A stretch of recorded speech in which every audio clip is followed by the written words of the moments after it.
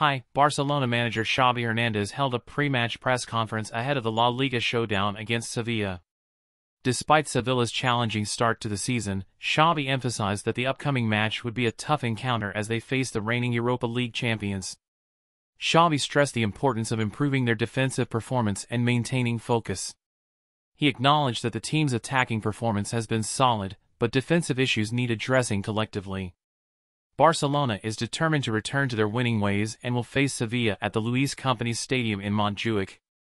The match promises to be an exciting battle, and fans are eager to see how Barcelona performs.